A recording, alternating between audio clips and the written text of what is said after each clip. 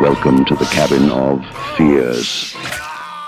Have you ever pondered the impact of those eerie hallucinations on the lives of those administered by the sinister curse depicted in Smile 2?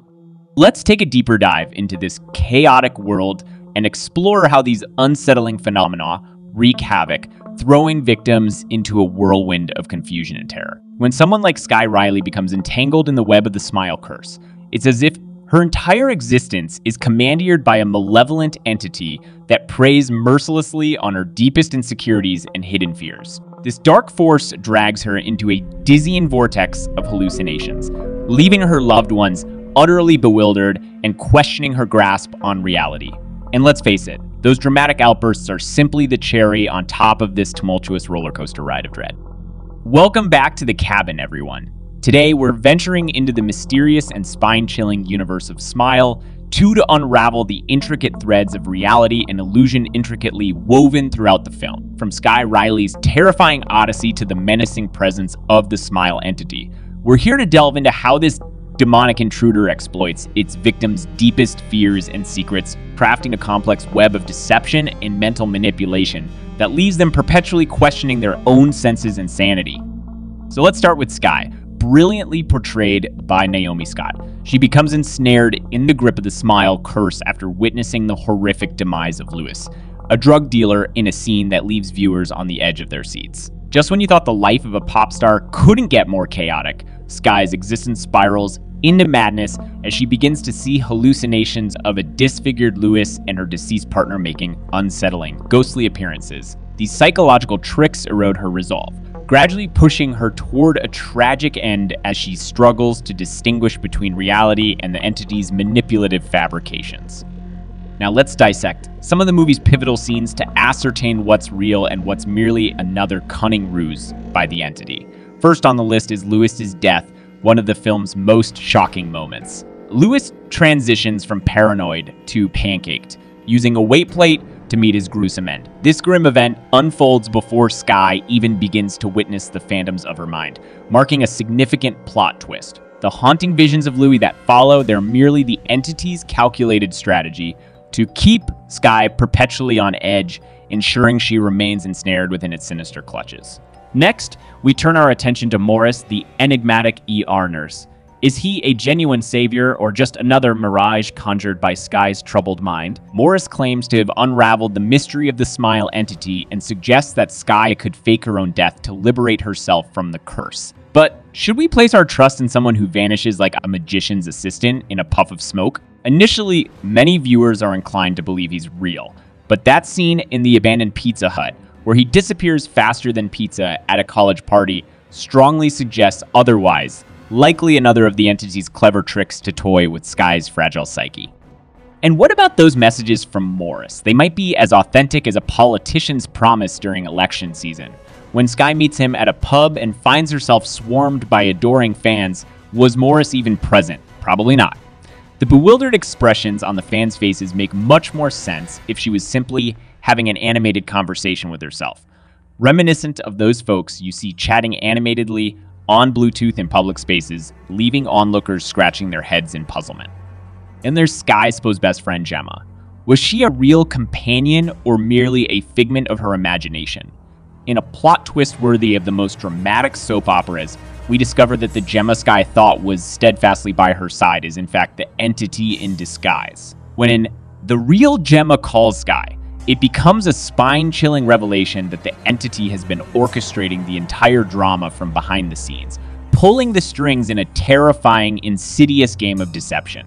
All right, let's dive even deeper into the tangled web that is Smile 2, where reality and illusion dance a macabre tango. Picture this.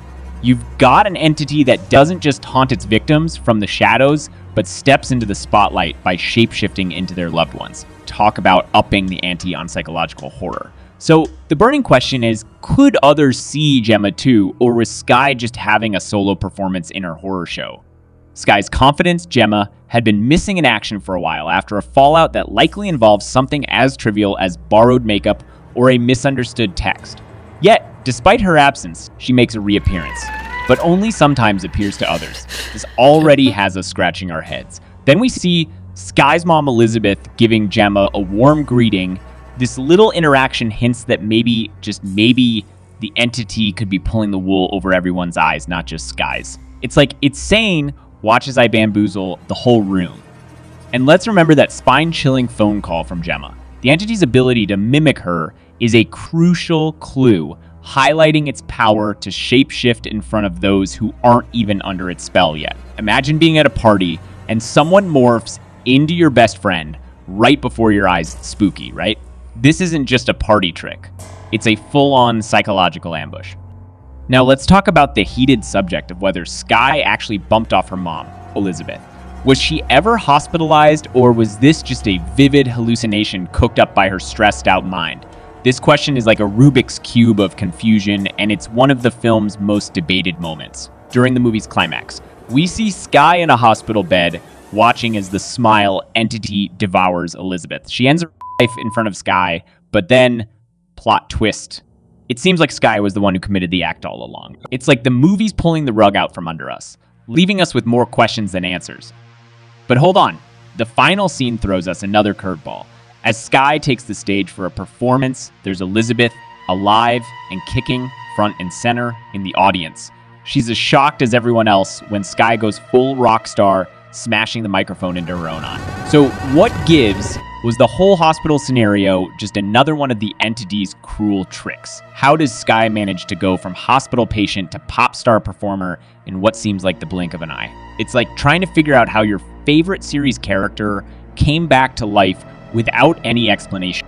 And don't forget Skye's manager, who's casually chilling by Elizabeth's side in the finale, looking like he's just seen the world's most confusing magic trick. Our theory? Elizabeth was never a victim of Skye in the first place. It was all a mind game orchestrated by the entity, cranking up the psychological torment to maximum levels. And if Skye ever did find herself in a hospital room, it was likely a wild ride with more drama than her hallucinations led us to believe. Leaving these tantalizing questions open-ended is like serving a suspenseful dessert with a side of mystery sauce. Director Parker Finn could have spoon-fed us the answers, but he wisely left us to stew in our theories and interpretations. This ambiguity only adds fuel to the fire, making the movie's end a deliciously open book for viewers to interpret. It's like those choose-your-own-adventure stories, but instead of happy endings, you get existential dread. Smile 2 has managed to hit the horror sweet spot by keeping things intriguingly vague, which has contributed to its massive box office success. The decision not to spoon-feed the audience and to leave some threads untied is something we absolutely adore. It adds a layer of mystery to the horror genre, making us think and analyze long after the curtains close. We want to hear from you. Share your thoughts in the comments below about the movie's perplexing parts. What's your take on what's real and what is just a trick of the entity's sinister imagination? And if you haven't already, hit that subscribe button to stay tuned to The Cabin for more thrilling discussions and in-depth analyses. Remember, in the enigmatic world of Smile 2, every guess could be a step closer to unraveling the truth.